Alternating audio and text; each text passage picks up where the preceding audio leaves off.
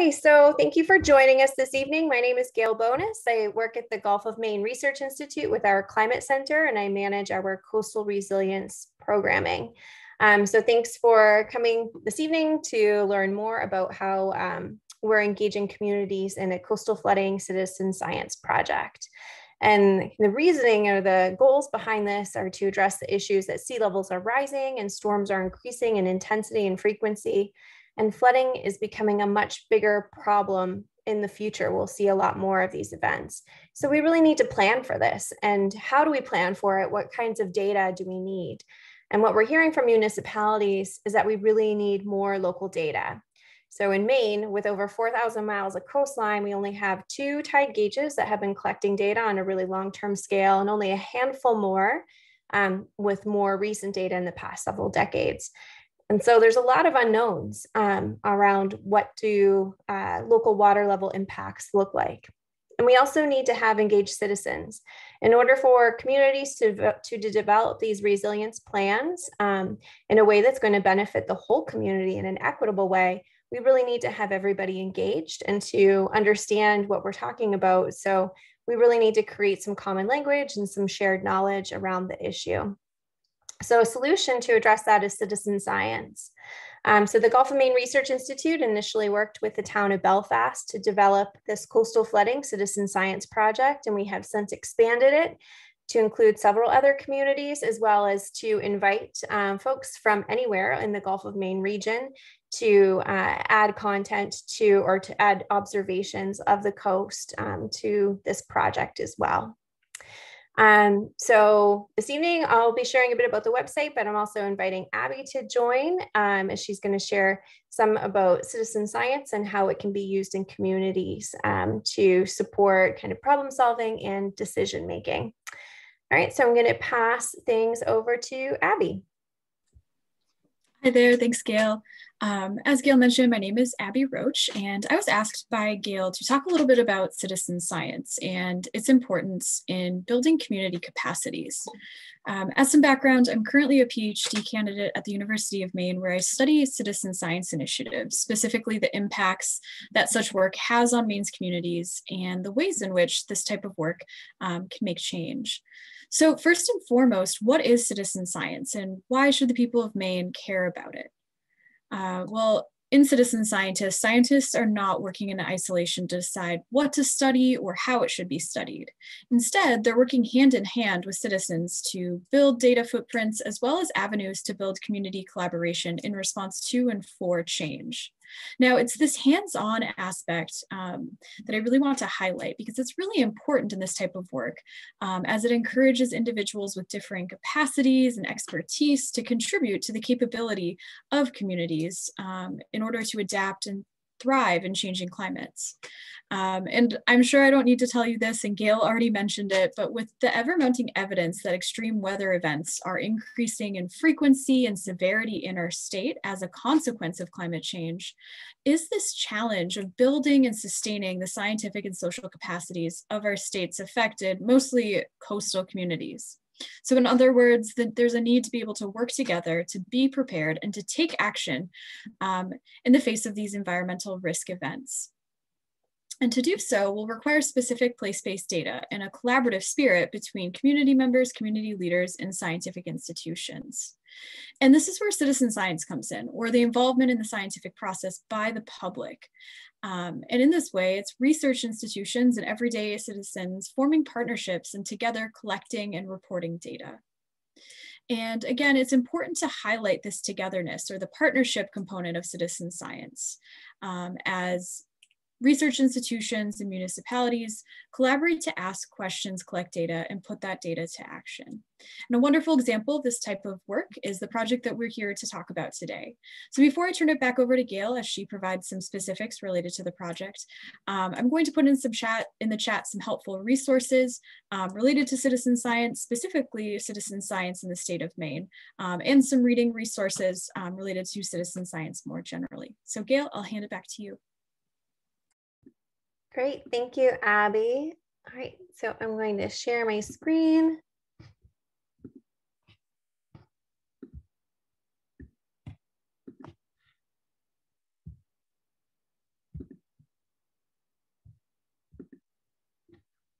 All right, can you all see that? Thanks, Abby. All right, so this is the link to the Coastal Flood Citizen Science Project. I'm going to share with you some screenshots from the website, and if you wanted to follow along in real time, please feel free to do so. So that link will bring you right to this page, Coastal Flooding Storms and Sea Level Rise, which introduces the project. But really, to get started, we need to create an account. So you'll hit the login or register button up here in the upper right and create an account. It's a pretty simple process, really similar to lots of other online accounts that you likely already have. Username, email, password. And once you enter in that information, you will be brought to the homepage for the Ecosystem Investigation Network, which is a broader citizen science initiative hosted here at the Gulf of Maine Research Institute. And really the Ecosystem Investigation Network as a whole is looking to support not just GMRI projects, but community projects or projects coming from other organizations or scientists that are looking to understand how our ecosystems are changing in light of climate impacts. So on the project page, you'll see several other public projects that you're more than welcome to participate in. There's lots of great ways to get outside and to contribute much needed data to support us in understanding our ecosystems. Scroll down and you'll see the Coastal Flooding, Storms, and Sea Level Rise project. Click on that, brings you right back to the homepage, but now we are hopefully logged in. So if you scroll down on this page, you'll see a bar across the middle, and this is kind of our key navigation bar that you'll use to move between different sections of the website. And the project overview page is really helping you understand why we're doing this project, kind of what those goals are, which we outlined at the onset of this evening, really wanting to collect that local data and also wanting to engage communities in that process, because having a photo or kind of evidence of coastal flooding or how our shorelines are being impacted by water level is one thing, but knowing how you all feel about that impact and see that impact in your communities another. So we're looking for not just coastal observations, but we're really wanting to gather your opinions and perspectives through this project. Scroll down a bit further. Oh, just one thing to mention here. If you do want to see what different sea level rise scenarios do look like in Maine, we do have an interactive website. So you can click on that link and be able to view anywhere along the Maine coastline and see what different sea level rise scenarios look like. Scroll down a little bit further, you can see a list of communities that are participating in this project. So participating communities have contacted GMRI and have kind of shared their need for a project like this and have identified coastal flood monitoring sites within their community. So when you click on these links to any of the participating communities, you can learn more about why they're invested in this work, how it supports them in decision making, as well as view those coastal flood monitoring sites. But we also welcome observations from anywhere. And so that's what we're going to focus on more this evening. So if you click the plus sign to the right of your computer next to anywhere, you can get a little bit more information about why it's important for us to be collecting this local data. Again, we don't have a means of kind of monitoring in a hands-off way how water level is impacting our thousands of miles of coastline. So having citizen science out there making these observations is really crucial to this effort. If you pop over to the Prep and Collect tab, you can learn a little bit more about how we're asking you to collect data. So really simple process. You can actually just head out into the field with your smartphone and pull up this website and enter in data using your phone, or you can download one of our data sheets, which looks like this, and print that and take it out into the field with you, pen and paper, bring it back home, and then upload the data manually afterwards. Scroll down a little bit further, you'll see another list of the participating communities. Click the Anywheres tab and you'll get an invitation as to what we're looking for as far as observations go. So you could be kind of opportunistic about this, like, hey, I was strolling along the beach. I took a couple photos because I thought the tide looked funky, or I saw something neat that showed evidence of flooding. And then upload those. Or you could be really intentional. So if there's a place that you frequent, or perhaps your own backyard or a favorite beach that you know you're going to regularly, having continual observations at one site over a period of time is also really helpful. So if you make contributions once or many times in one place or many places, we definitely welcome all of that. So I'm just going to give you an example of an observation. So this is a photograph I took way back in October. I was walking along the Eastern Prom in Portland. And if you've ever been walking along that walkway, this is the East End Beach here. And the East End Beach usually goes halfway down this photograph, and there's lots of rocks that you can kind of sit out on. And I had never seen the tide this high here before, so it really caught my eye. Of course, this is what I do, so it's kind of what I'm looking for when I'm along the coastline. But I took a couple of pictures that day. So I wanted to upload this data to the website. So I click the contribute tab and let's upload some data. So it's automatically going to drop you on a map of Maine. Again, you can upload data from anywhere in the Gulf of Maine region. And then we're going to add in details about the trip.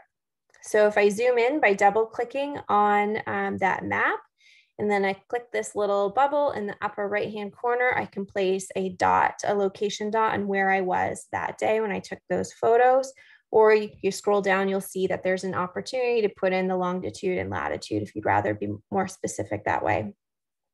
And then we also want to collect the date that you were out there, and getting this date and then later the time is really important, because as this project is not just looking to get your coastal observations, but we're wanting to align those with the weather and water level, predicted water level data of that day and time. So that way we can understand how weather is impacting water level, which is then impacting that local location.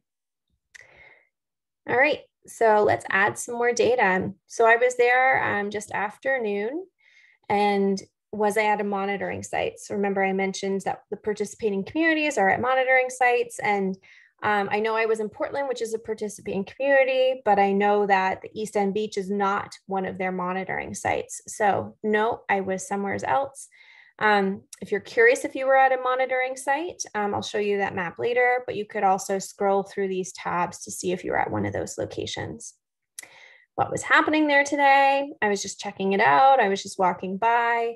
Did I see evidence of flooding or unusually high water? Yep, that's why I stopped and took a picture. And have I seen flooding here before? Personally, I haven't seen flooding at the East End Beach like that before. So we're going to upload photos. We do require that you upload 2 photographs. You can choose though up to 4. So there's the 3 photos that I took that day along the trail, the East End Trail. And then we want to gather some information about how is this observation impacting you? How is it impacting your community? And how concerned are you about what you saw that day? So how did this event impact you? Could you get where you wanted to go? Yep, I could. Did it flood my property? Nope. Did it flood a place that I care about? I'm not there very often.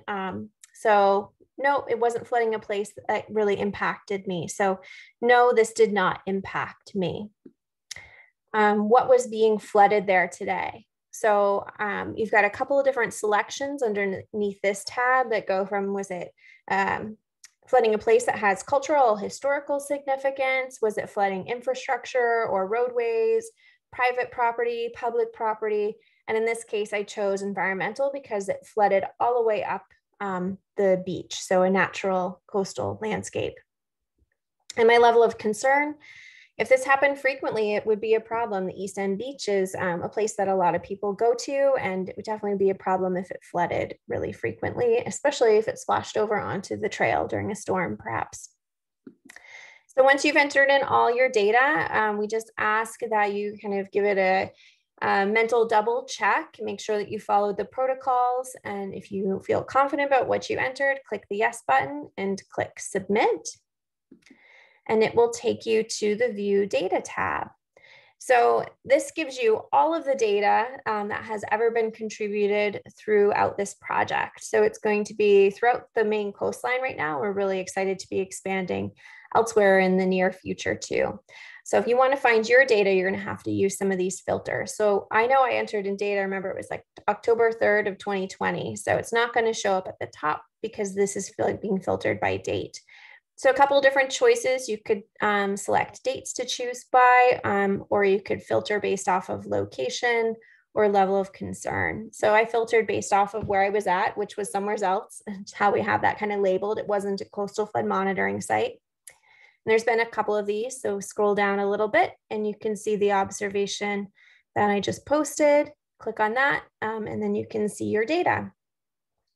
So what we do with this data is that we'll use this in the participating communities. Those municipalities are really looking closely at this data to inform their decision making. But we're also using this as an outreach effort. Like I said, we can't make coastal resilience decisions without us being aware of the issue. And I say us, I mean everyone. So in order to really get engaged, let's get out there and see what's happening during these high tide events. And we really invite those observations to happen from everywhere.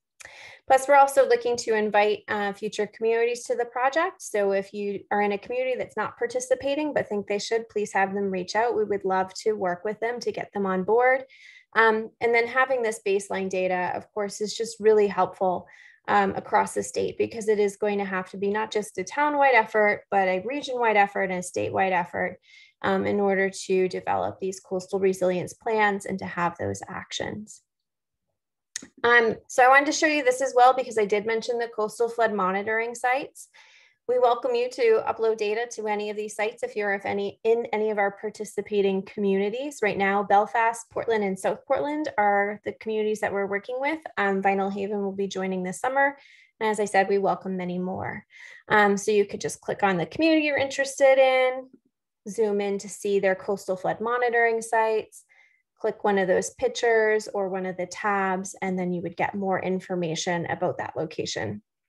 So this week is our kind of pilot launch for the project, and we're really excited to be seeing this data coming in. We've had some really great success in Belfast, so we're excited to see what Portland and South Portland, and of course, wherever you may be, to upload and share some data so that way we can really better understand how our coastlines are being impacted by flooding. All right, so I'm just going to stop share for a second. And I just really want to thank you for joining us this evening. And we really hope that you do find this project engaging and participate in the project. And like I said, whether that's one observation or many of these observations, and we invite you to check out your local tide gauges and pay attention to those weather reports and share your flood observations or evidence of flooding, or really whatever that water level is, because we can line up that water level data with the weather conditions and really get some great understanding from that. And all of this work is really supporting what the state of Maine is currently trying to do through the Maine Climate Action Plan and Maine Won't Wait document to really understand our coastlines and the impacts that they are going to be experiencing as sea levels rise and we see more of these intense and frequent storms. So if you have any questions, please feel free to reach out to me at the Gulf of Maine Research Institute, and I'd be happy to chat.